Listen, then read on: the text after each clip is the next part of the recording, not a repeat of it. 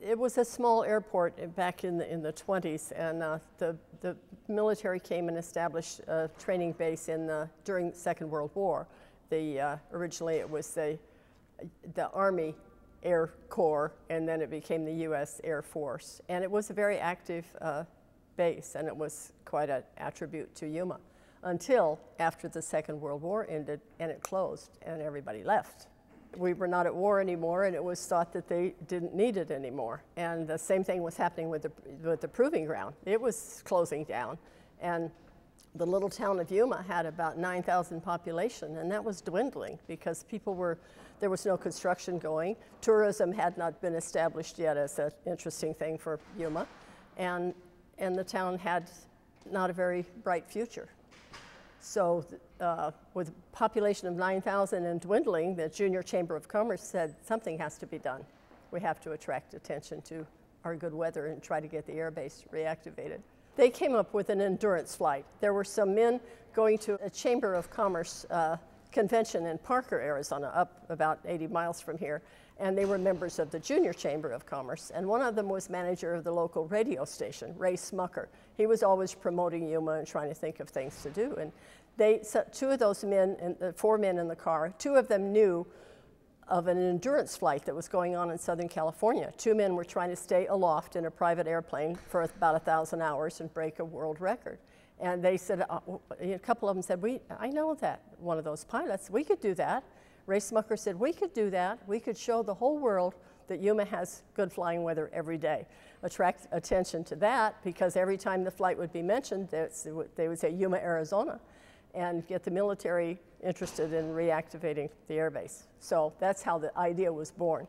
Well, one of the men in the car was Woody Youngward. He was an ex-Navy pilot, and he said to Ray Smucker, when that idea came up, he said, oh, Ray, that's a good idea. He said, you find an airplane and Griff and I will fly it. Well, Horace Griffin was the manager of and owner of the Buick agency here, and he didn't feel that he could take the time away from that business. So they were trying to think of another pilot, and they thought of Bob Woodhouse, who was also an ex-Navy pilot, and he knew Woody very well, and Bob was my brother. So he became, for that reason, he became one of the two pilots. They did find an airplane. It was loaned to them. A new airplane was loaned to them by two men that were partners in a AAA amusement company, it was called, here in Yuma. It was new. It was an Aranca sedan, four-place airplane. They took out the two back seats and the right-hand seat, and they put a cot in, sort of a mattress for the off-duty pilot. They took turns 4 hours each flying, and the off-duty pilot could then sleep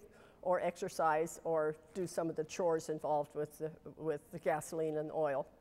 So they trained, they practiced, and figured out how to handle refueling and how to stay aloft for weeks and weeks and weeks, which they finally did. They first took off in May of 1949, and they had some engine trouble after just 2 or 3 days, and so their first attempt failed. And then again in August they tried again, and they stayed up several days, and then they had another major problem. And it was hot, you know, it's really hot here. People said, you're not going to try it. And oh yeah, we'll go up to 2,000 or 3,000 feet. We'll be where it's cool, you know. So it took a few months to get parts and repairs done for the airplane and get it ready. But then they took off on the 24th of August, and they never touched the ground until the 10th of October. They went to Phoenix a couple of times on an errand. They were supposed to drop a package for somebody in Phoenix, and they went over to San Diego and checked out the beaches a couple of times. But they stayed locally most of the time, except for one night when my brother was taking a nap, and Woody was the pilot of the moment, and he kind of dozed off, and they went down into Mexico a ways at night, before Woody realized what was going on. Woke Bob up and said, where are we? Bob said, heck, I don't know, you're the pilot. Woody said, I don't think those lights look like Yuma. The refueling was pretty interesting. There was a friend of our family named George Murdock, whom I later married, owned a brand new Buick convertible, which he had just bought it's sitting right here. He bought it for $2,800, and he and my brother started practicing with the car and with an airplane to see how the refueling might work. And it turned out that they took some cream cans from a dairy, they were 2.5-gallon capacity, and wired a bale handle onto it. And the off-duty pilot sitting on the right could reach down when the car and the airplane went down the runway at the inactive, abandoned airbase, whatever direction they wanted to go, and would go at about around 65 miles an hour. And the crew from the car would hand up the gasoline, and the off-duty pilot would reach down and pick it up. And it made maybe 4 cans during a run, and then they would do more and more runs until they had enough to last till about 12 hours later. They had a refueling at 6 in the morning and one at 6 in the evening.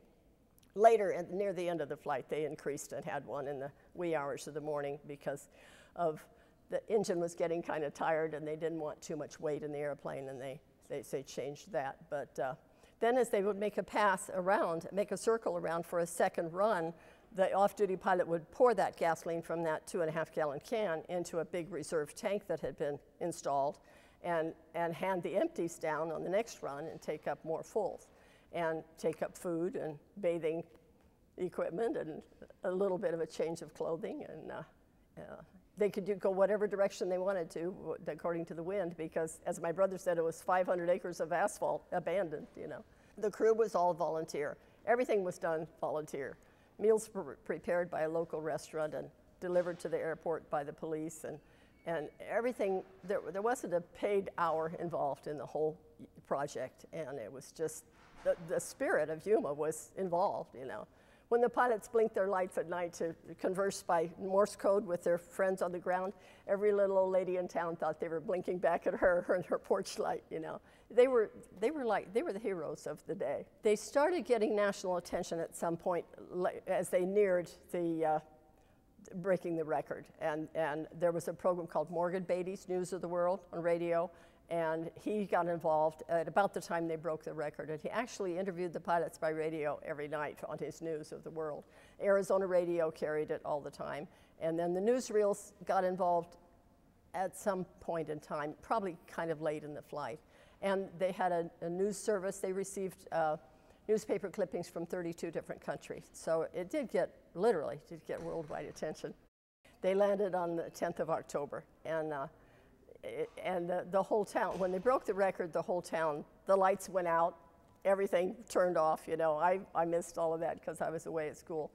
But then when the actual record was broken, every siren and train whistle and church bell and, you know, and car horn and taxis, everything made noise, you know. It was pretty exciting. Big party, big parade and celebration in the city. They didn't complain about anything.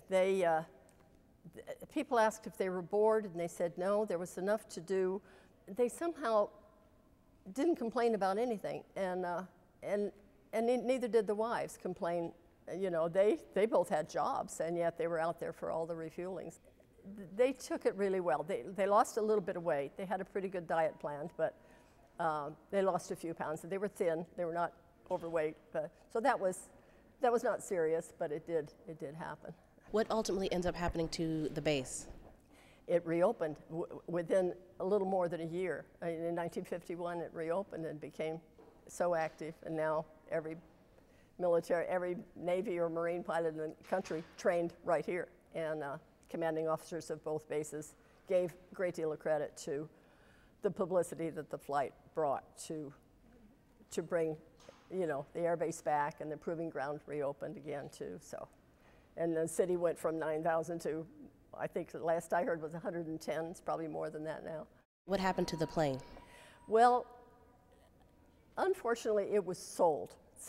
Nobody knows why in the world the city of Yuma let that airplane get away, but it did. And then my dear friend Jim Gillespie, who was a co-author of the book with me, The Longest Flight, he and another man decided to try to trace it down through the FAA.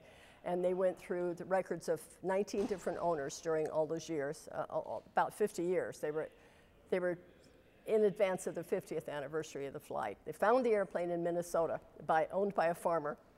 He had floats on it to land on lakes, you know. And the Chamber of Commerce got involved and purchased it from the man. He was willing to sell it because he realized, you know, its importance by that time. So they went there in a U-Haul truck, brought it back, and spent about 2 years restoring it back to its original condition, paint job and everything. It's been in storage room for years without a good home. And Mayor Krieger said, before he was elected, he said, if I'm elected, I'm going to find a home for that airplane. And eventually, it was arranged to be put here in City Hall. And then my husband and I decided to let the city use the car. We found a car like the refueling car. The refueling car was worn out. We figured it made about 1,500 quick starts and stops, and it was totally worn out. But eventually, my husband and I found another car of the same model and restored it back to the same color and red leather seats and everything, and have loaned it sort of indefinitely to the city. What do you think would have happened to the city of Yuma if those pilots hadn't gotten in that plane? It probably would have just struggled along. Maybe eventually tourism would have become a matter of interest, but certainly nothing like it happened with the military. Those pilots were like our astronauts. It was a local big deal, and it made a huge difference in the future of Yuma.